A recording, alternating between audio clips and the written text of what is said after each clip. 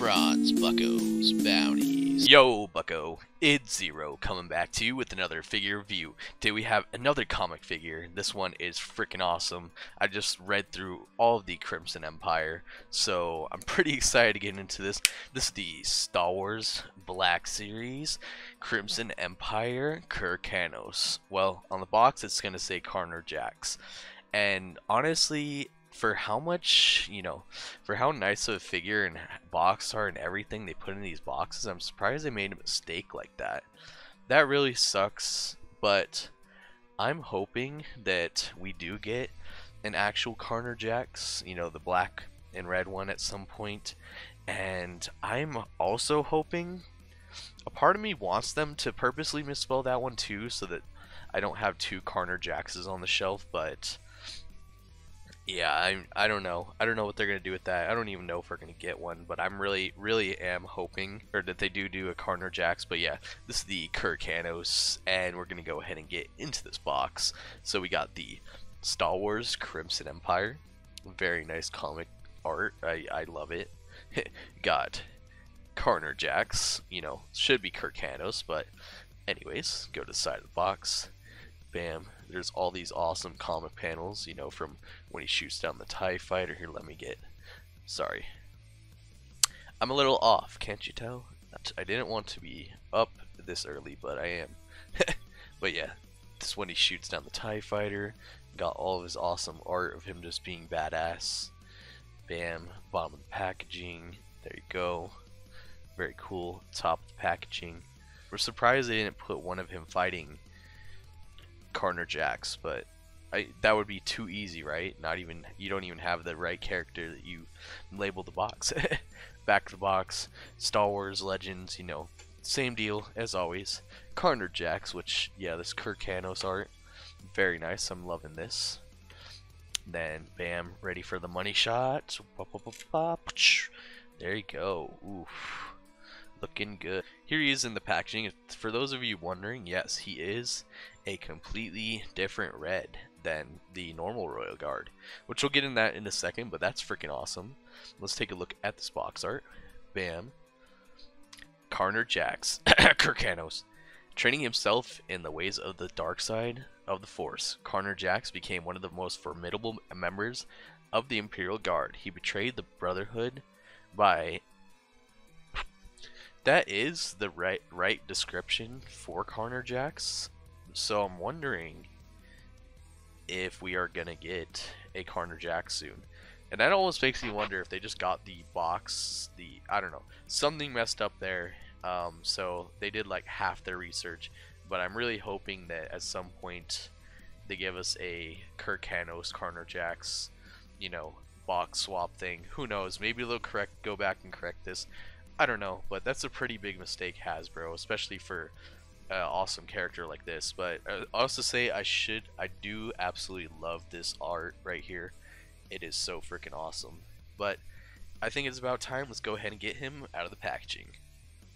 And here he is out of the packaging, and I am so sorry, guys. I totally forgot about the money shots. I just wanted to rip him out of the packaging, yeah. I really did, but here he is out of the packaging, and we have one last surprise. You already know about this if you watched any reviews or looked at any art, but oh, look how good that looks. Oh my god, that looks so good. Now on camera it's picking up a darker purple, but I don't know, in real life it looks like a lighter purple, but either way, this is an awesome cape. Look how good this is. Oh my god.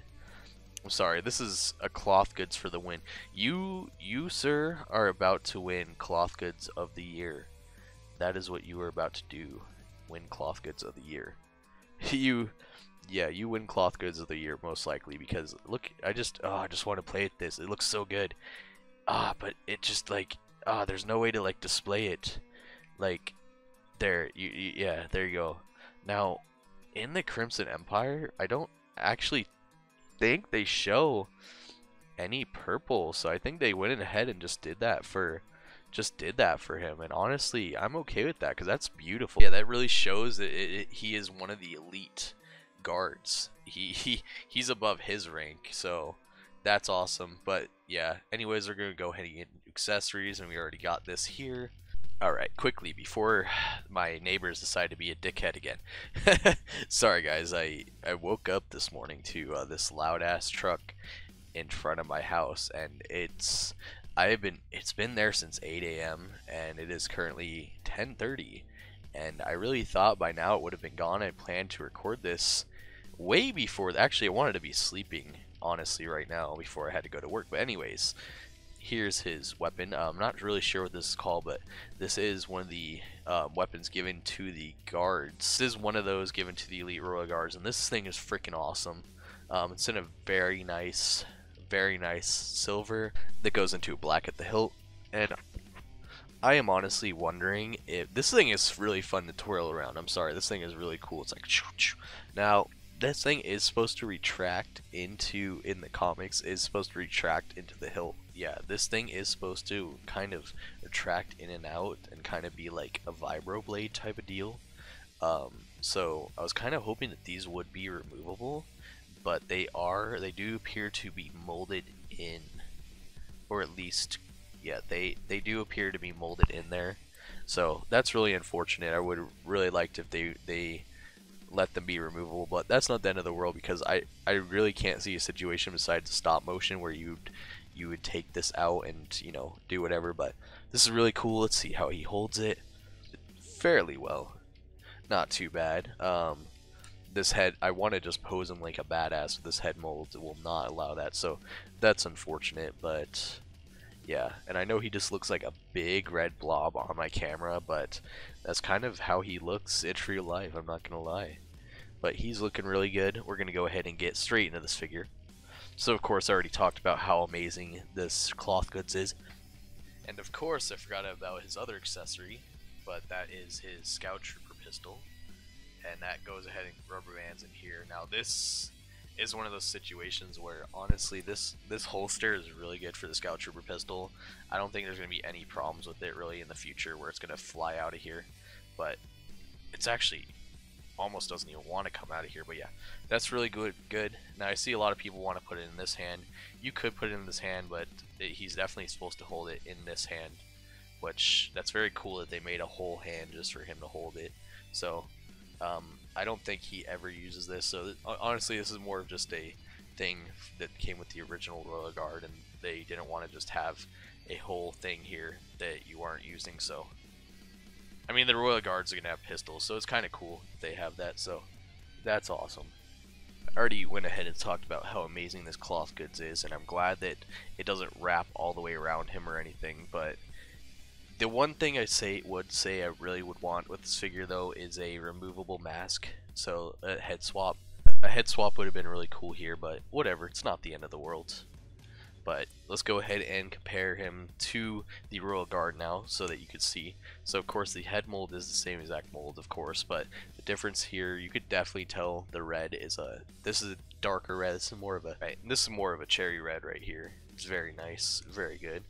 And this is a very, this is almost an orange red, I feel like, but it's kind of like the Cloud Car red, or more of the original red color that they made the original figures in, I think. So that's actually kind of cool, not gonna lie. But yeah, he's looking very nice here. Let's go ahead and get some in skirt. So you can see, yeah, I'm really loving that they changed out the dark red here for the black, so that sticks out, and then they change out the arms to that. Pretty much from what I can see, it is the exact same mold through and through. There's not too much difference. Yeah, these both look really good. I'm loving the armor. I'm glad they actually like took the time to sculpt this original mold.